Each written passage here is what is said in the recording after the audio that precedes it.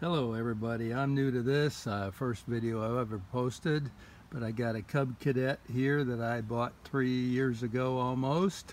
I'm enjoying it a lot, and there's some helpful things about changing oil, etc. on the YouTube, but there's been nothing about the axles, the greasing, and the rack and pinion.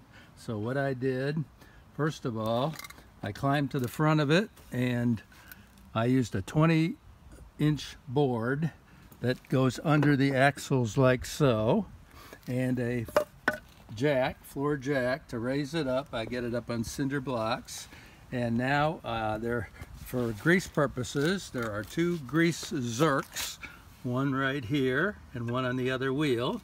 And I went over to Harbor Freight and bought myself a $10 mini grease gun. And it's got a Zerk adapter fitting here, which I've already determined will fit well on the Zerk itself. So, and the other thing is the rack and pinion business. Now the rack is right here and the pinion is right here, and I'm going to put some lithium grease, which I don't have right with me right now, but I'll be putting them on those two along the rack and here. And with that, I think we'll take care of the lubing. So hopefully that'll help you out.